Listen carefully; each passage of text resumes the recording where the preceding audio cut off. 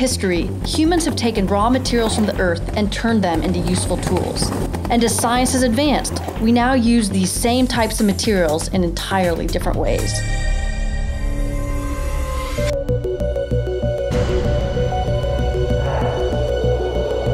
From ancient times until now, ceramics have played a huge role in society. Go to any natural history or art museum and you'll see. Early civilizations discovered when you take clay, sand, and water from the earth and apply heat, you can transform not just the materials, but societies too. Ceramics are one of the most ancient technologies of human history, going back at least 20,000 years, if not more. And one of the largest applications in ceramics is the production of tools used for processing, storing, and serving foods. So making ceramics was never really the end game in and of itself. It is a tool that's used for harnessing the energy potential of foods that were the economic foundation for civilization. But it's the electrical, optical, and magnetic properties of ceramics that have made them so important to our high-tech world. We all know ceramics break, but they also can convert energy from one form to another. What do I mean? Ceramics have an interesting property in that they can be very strong in compression, very weak in tension, but strong in compression. So ideally, if you want to design a plate or a cup that doesn't break, then what you want to do is take advantage of that strength and compression. So that's what Corningware did when they designed their plates. They took a green body, or a clay ceramic, that they used for the inner part that has a high thermal expansion coefficient, meaning it would contract a lot when you cool it down. And then they put a glass on the outside of it that had less of a thermal expansion coefficient. So as it's cooling down, the outside doesn't want to compress as much as the inside does. So the inside pulls it into a state of compression. And that makes that outer coating very, very strong. So when you drop a Corningware plate, it actually tends to not break. And that's a real advantage if you're a consumer of these types of products. However, if you scratch or nick a Corningware plate and then you drop it, well, it could shatter into a million pieces. And what you're effectively doing is releasing all that stored mechanical strain energy inside the glaze. Well, now we can tailor a material by intentionally combining different types of properties such as thermal, electrical, magnetic, and mechanical. And in some cases, we can even get coupling between these different properties. For example, in a new class of material referred to as magnetoelectrics or multiferroics, we can now use a magnetic field to control the electric properties of a material. In thermoelectric materials, for example, we can now use a thermal gradient to generate an electrical potential or to power a circuit. A thermoelectric material has this ability to convert a temperature difference into electrical energy. So what we have here is a device in which the thermoelectric material is sandwiched between these two metal probes. All right, so as I generate a temperature difference between these two, the electrical current that's being generated should run up and run through that motor. So in order to generate the temperature difference, I could either heat one side and keep the other at ambient temperature, or in this case, I'm going to go ahead and cool one side and keep the other one at room temperature. So what I have here is some liquid nitrogen. So as I pour this in, if the temperature difference should start to generate an electric current, which will then make the fan blade run.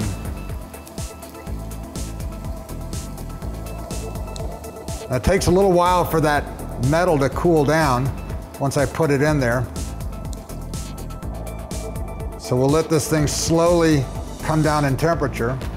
And you can see this is filled with liquid nitrogen. So this is at 77 Kelvin. And this side over here is at 300 Kelvin, which is room temperature. There it goes. So now what's happened is that this side has gotten cold enough relative to room temperature to generate the voltage that's necessary to actually run the fan. Have you ever used a gas grill? Well, if so, you've probably used a piezoelectric material without even knowing it.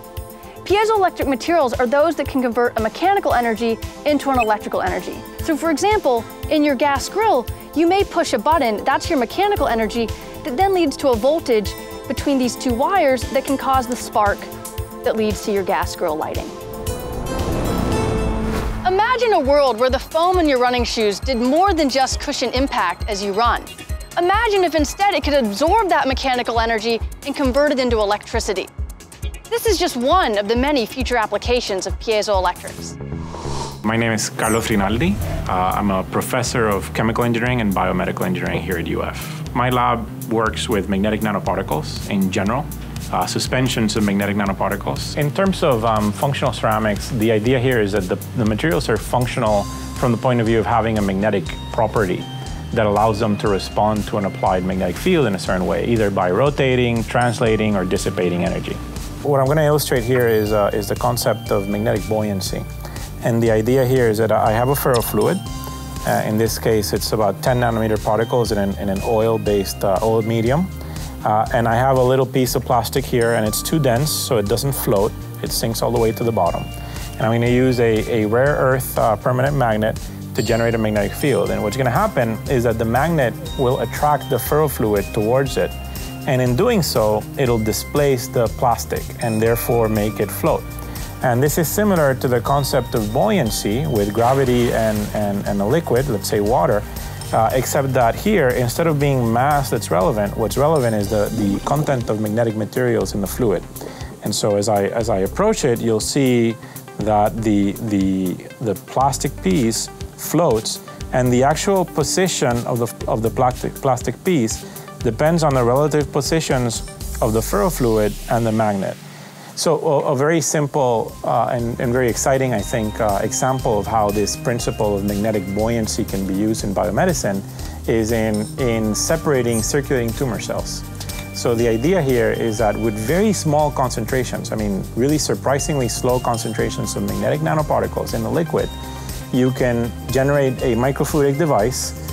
You have a stream of cells coming in, and you have an outlet, and then you use a magnet to push, because of the magnetic buoyancy effect, push larger cells to come out another exit in the top. And so this takes advantage of the magnetic buoyancy effect that I've illustrated, and also of the differences in the size of circulating tumor cells versus non-cancer cells that are in the bloodstream.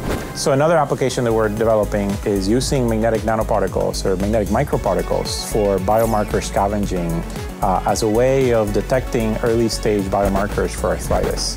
What we're trying to develop is an assay, if you will, a way of detecting and monitoring progression of the disease by monitoring, expression of biomarkers that are associated with the disease.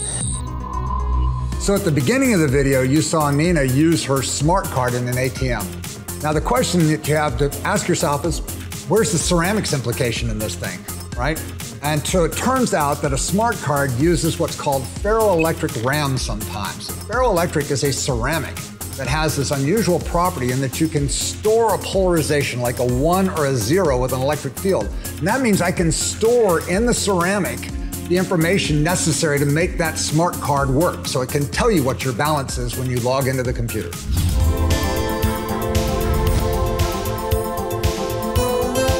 We've gone from ancient ceramics that were just basically coffee cups and bathtubs to modern ceramics, which have the ability to be multifunctional, so they can actually transduce energy from one form to another. They can be ferroelectrics, so they have the ability to store information like in your smart card. They can be thermoelectrics, so they can convert waste heat into electricity and harness that in your car. They can be magnetic oxide particles that can be used for biological applications such as separating cancer cells or detecting arthritic biomarkers in your bloodstream. So the opportunity for future ceramics is enormous, and it's just beginning to be tapped.